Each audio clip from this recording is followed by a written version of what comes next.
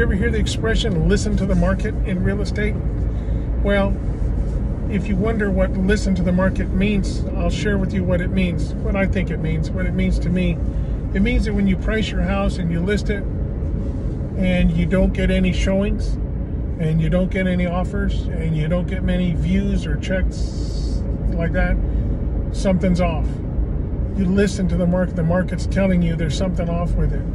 Again, of the four things, is it the condition, the location, is it the exposure?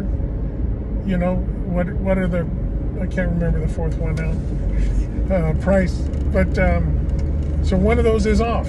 You have to listen to the market. You got a good location, good condition. It's listed with a realtor, so you got great exposure. It's vacant, you know, it's clean.